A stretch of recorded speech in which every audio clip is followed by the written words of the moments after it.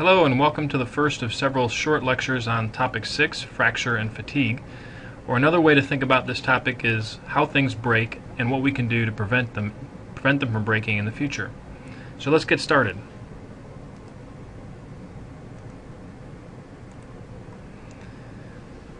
The outline for Topic 6 basically follows the big picture. Remember that the big picture has four key components: composition, or what a material is made out of; processing, or how we turn a raw material into a desired shape; and those two things together combine to give us the structure of a material, or what the interior of that material looks like if we can see inside of it. And finally, that structure determines for us the performance of the material, what its properties will be.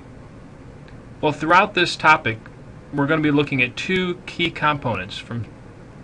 One is fracture mechanisms, which is how things break, which is dependent on how we make them and also their structure. And then in terms of performance, we'll look at a new property called toughness.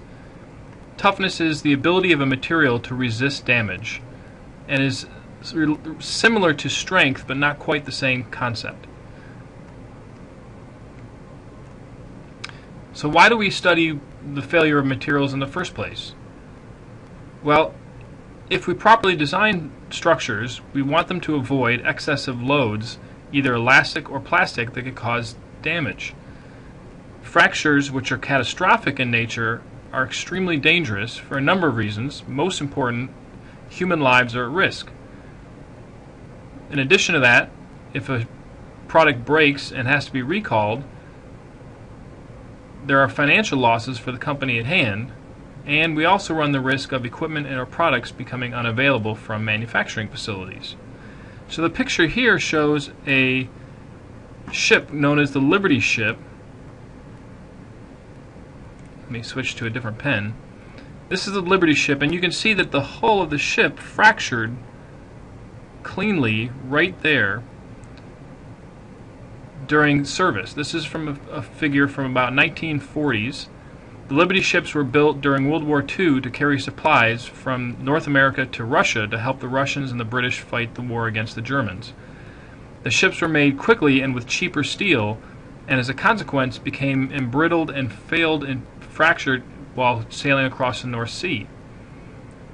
Many sailors lost their lives as a result of these ships sinking. So what are some possible causes of fracture? Well, the causes are things you may not have considered. For example, improper design. If we don't design to support the loads, we risk the possibility of fracture. But also improper processing, how we manufacture the material. Improper material selection, not choosing the right material for the right application, and misuse of product. In other words, users not using the product for what it was intended for can cause it to fracture. It turns out the engineer's job is to anticipate all of these possible causes of failure and to design to avoid them. So that includes misuse of the product, which can be difficult to predict in advance. So let's take a look at an application where fracture is a serious problem. The application we'll be focusing on in this topic is pressure vessels.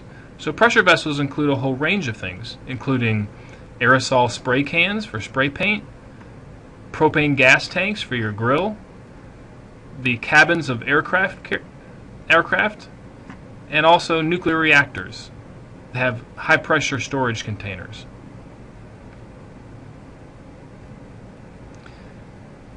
Pressure vessels have a history of failing. These are pictures, this one dating from the 1930s, where a large steam pressure vessel fractured along this line, as you can see here, killing several of the workers in the plant at the time. This is a picture from a propane gas tank attached to a truck. You can see the front end of the truck here and the propane tank back here and the large rupture leading to flames erupting here. A classic example of a pressure vessel failure is the Boeing 737 Aloha Airlines failure of 1987. In this case, the airplane was flying at cruising altitudes of close to 30,000 feet when the skin of the aircraft, which is made of very thin aluminum, peeled away from the front of the cockpit area, the front of the cabin. One stewardess lost her life, but the remainder of the passengers were buckled into their seats and survived. The plane was eventually able to land, and the remaining passengers were taken off the plane safely.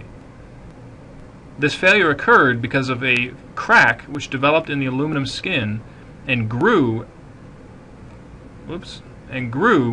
as we added each cycle of pressurizing and depressurizing the cabin during flight. So how do pressure vessels get loaded? Well, if we imagine a cylindrical pressure vessel, which is a good approximation for many types of pressure vessels, there are two dominant loading modes, or stress directions. There are hoop stresses, which wrap around the pressure vessel, around the circumferential direction, and there are longitudinal stresses, which act along the length of the cylinder. So as we see here, we have hoop stresses going in the vertical direction, and longitudinal stresses going in the longitudinal direction, or horizontal direction.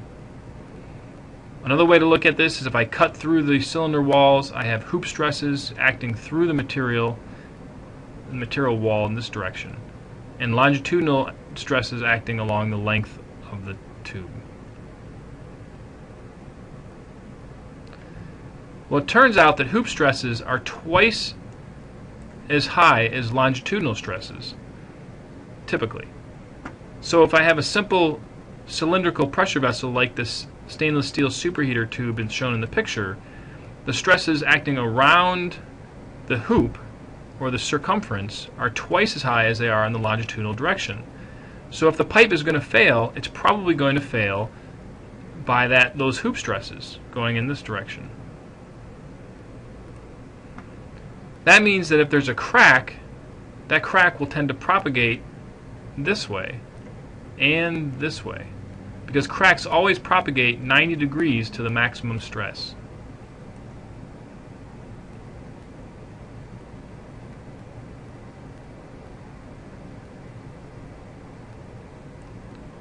So whatever material we choose to be a pressure vessel, it has to be able to withstand the movement of a crack within it.